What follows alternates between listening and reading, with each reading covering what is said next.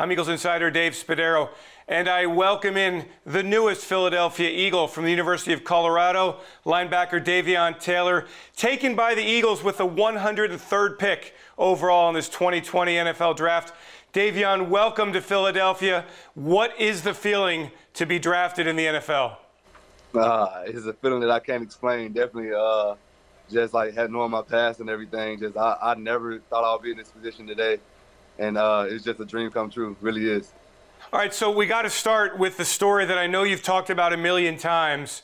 Your religious beliefs, all the way until the age of 18, you did not play football, did not play sports, participate in sports from sundown Friday night until Sunday morning, which, of course, in the world of high school football, means that you did not have a football career except for 1.5 games in your high school days. How did that kind of help shape you to get to this point? I mean, I know the football part of it is that you didn't have a lot of experience, but it certainly must have built up a lot of desire and love for the game of football.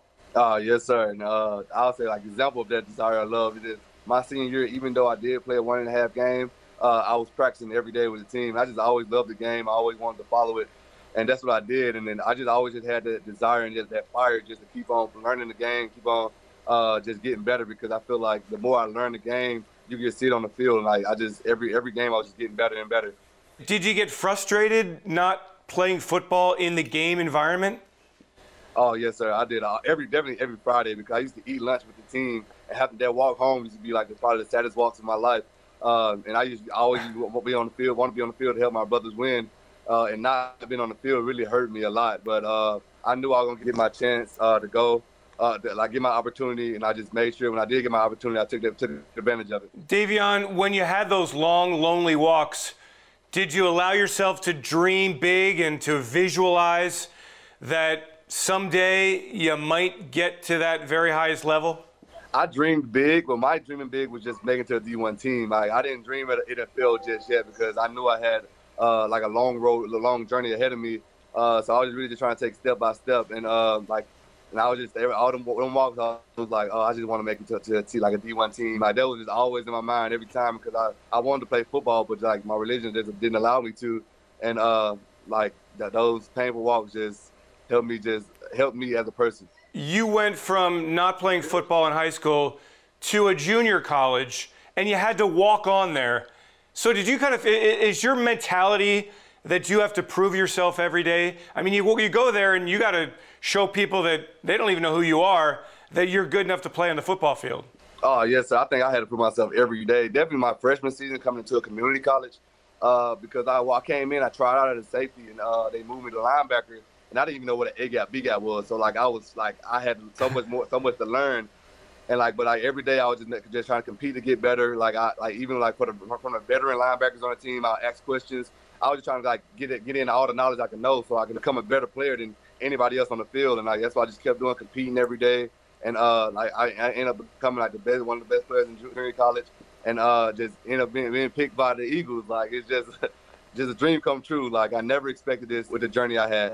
How much of the game have you learned is as much mental to have success as it is to be physically gifted?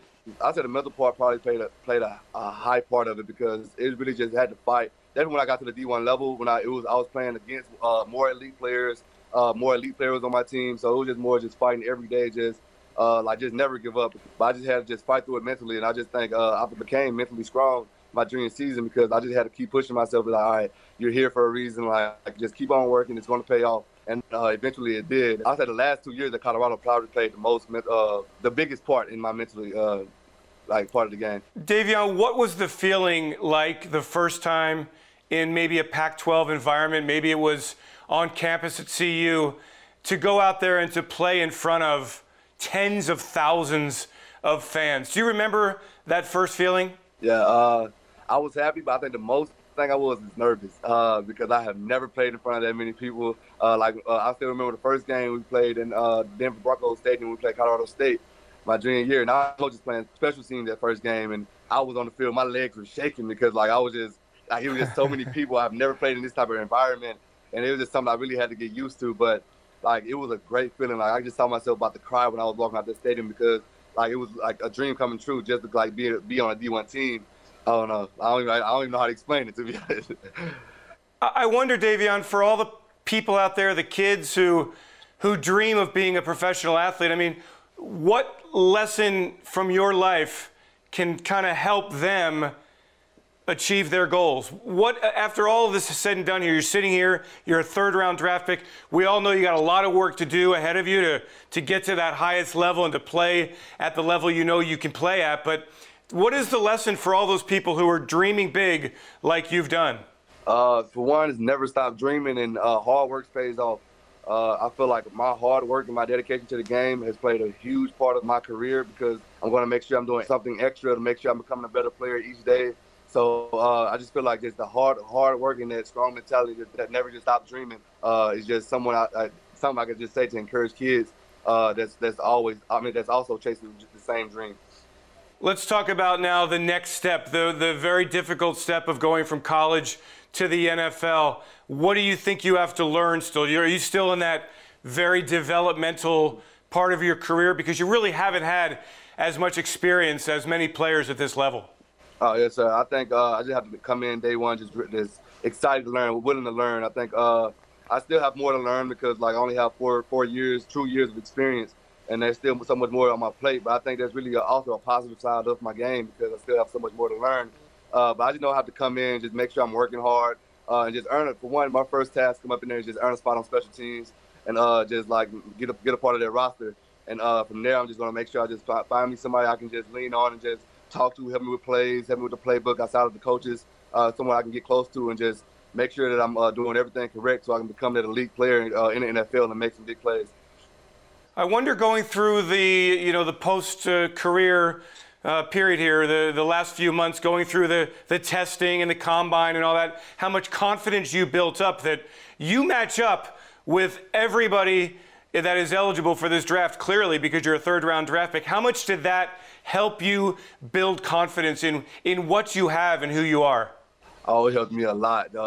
Just by even just getting that phone call, like it was like nothing else because I didn't expect to go this early, to be honest. Like I always doubted myself just because I didn't play high school football, but I had to realize that I can't doubt myself, that my hard work was paying off. I think like just having this being picked, just being on the phone with you, it helps me build my confidence 10 times more. I know I still have a lot of work still to do, but it just it gives me this mentality that I can go in. I know I can compete, and I know I can earn a spot one day. How well have you been sleeping in these last few days? Has it been difficult to get to sleep, not knowing what was going to happen to you? Oh yes, sir. Yeah, I know. Last night I had a difficult time sleeping because I knew it was either today or tomorrow. So like I was just so anxious, like to wait for my name to get called, and just seeing my name getting called, it brought tears to my eyes, and I couldn't even hold it in.